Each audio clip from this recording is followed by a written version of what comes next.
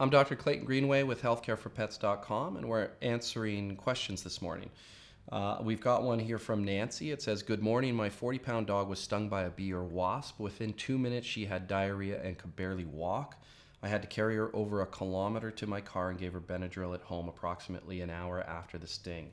She did not have difficulty breathing, but was lethargic and swollen for the rest of the day. My question is, should she have an allergy test done, and should I have an EpiPen? I do carry Benadryl with me." This is a really interesting question because 13 years of being a veterinarian, I've never seen a reaction quite this bad to a bee sting. I've seen all sorts of cats and dogs getting insect bites, spider bites, bee bites, things like that. The typical reaction is that they will get swelling. They often get swelling in their face and they get very puffy around their muzzle. They start scratching at themselves.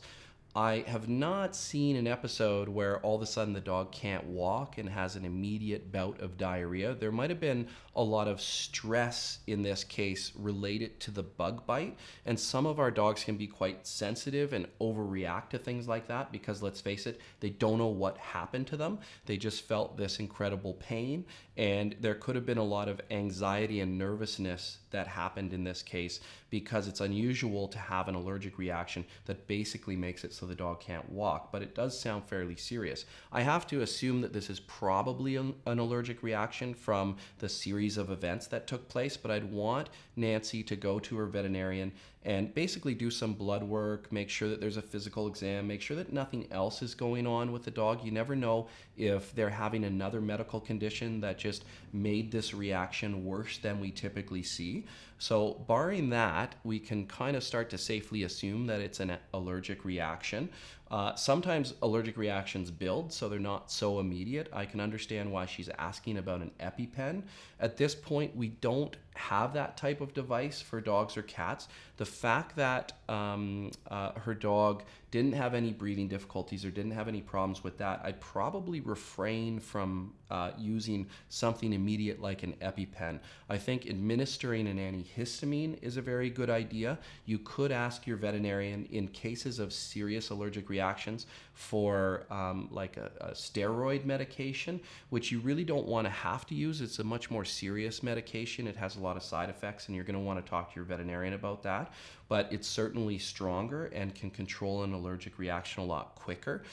Giving someone a syringe and a needle with medication in it, there's a liability to that. And although we do that with certain drugs, certainly an EpiPen or a cortisol shot or a steroid shot, these are much more serious drugs and they can be dangerous. So I would say that not every veterinarian is going to be comfortable with giving that out, but you could certainly discuss that with your veterinarian. And the absorption rate for a steroid pill is quite rapid.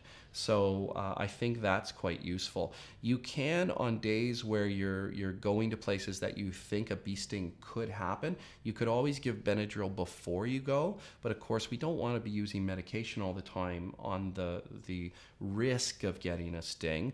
But certainly antihistamines work a lot better if they're already in the system. Allergy tests, this is done on dogs that have typical allergies and seasonal allergies. Most panels of allergy testing won't have bees or wasps on them. I don't believe there's a test specifically for that, but I think just the series of events would suggest that Nancy's dog does have an allergy to bee stings. And just like people, you're going to want to seek help or attention right away. It doesn't sound like it would be fatal by any means, but it just means that the dog will get very uncomfortable very rapidly, and you're going to want to start treating right away. So talk to your veterinarian about possibilities of that they can dispense to you. Probably more oral drugs that absorb rapidly would be ideal in this situation. I really appreciate the question. Good luck with things. And thanks for coming to healthcareforpets.com. Remember, we're dedicated to your pet's health, and keep those questions coming.